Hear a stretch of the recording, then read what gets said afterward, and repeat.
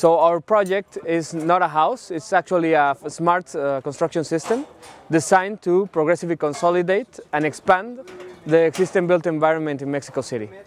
So we're using Serge Ferrari textiles and membranes because we're addressing differently the insulation and the solar protection issue of houses.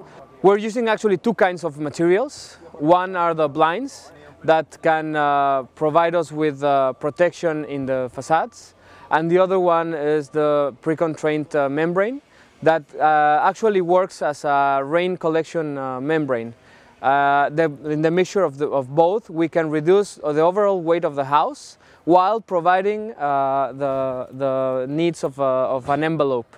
Recyclability of the product is excellent. We have two PVC membranes that are completely recyclable and that compound basically all the exterior of our house.